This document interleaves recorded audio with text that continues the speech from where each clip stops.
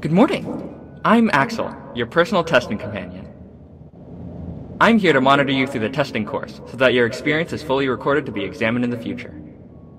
Before we start, it's important to understand that testing will be very dangerous, and I can't interfere with your testing experience to prevent any injuries or possible fatalities.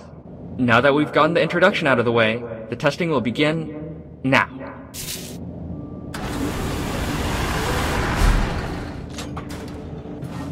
Later. You may fear the ecliptic tunneling device.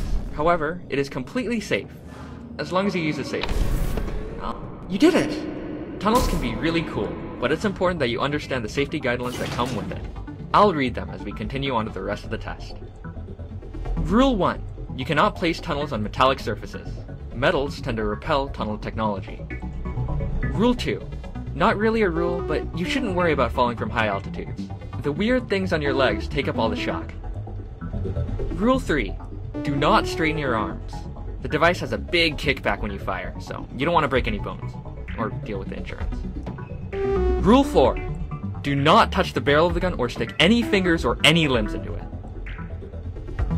Rule 5. Do not compare the ecliptic tunneling device with the Aperture Science handheld portal device. They are different. Very different. Don't even think about it. Rule 6. These rules are important. Don't forget them. Rule 7. The device is not waterproof. Contact with water could cause a dangerous malfunction, opening a dimensional hole into a different time. This hasn't been scientifically proven, but it's safe to assume. Rule 8. Only point at what you want to shoot. Shooting humans has never been tested, so don't be the first one, or cause anyone to be the first one. We will not be held liable in those situations. Rule 9. Keep your finger off the trigger when you don't want to fire. In some cases, subjects inspect the gun, which could be very dangerous if you're looking down into the chamber of the device. Rule 10. Don't think about how the device works. Numerous subjects who have thought about it have... just don't think about it. Isn't it weird though? Are you the same person coming in as the person coming out? Like, are you being rebuilt, or is there like a duplicate world somewhere and we just think it's the same world? It's really mind-boggling, huh? Makes you want to think about it. Right! Rule 11. Wait.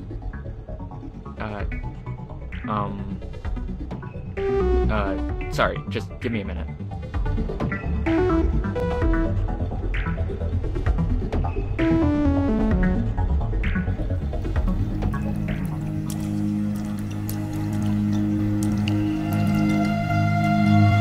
I waited for a sound, a voice, a sign. Later.